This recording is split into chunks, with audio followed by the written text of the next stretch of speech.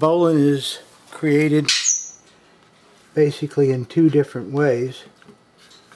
One way, of course, is to make an eye or a round turn, pass the running end through the round turn from the bottom, around the standing part, and back in this eye.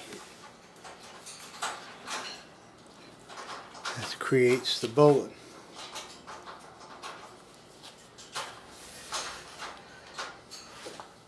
Another way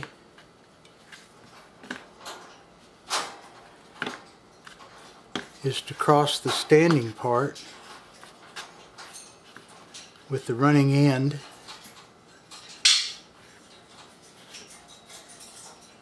and create an overhand knot. Then as the overhand knot is pulled parallel to the standing part, it creates that eye. Then go around behind the standing part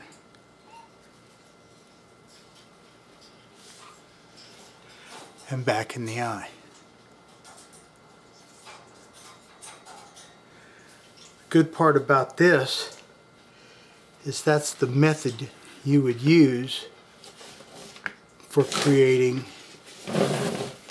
for example, a triple bowline.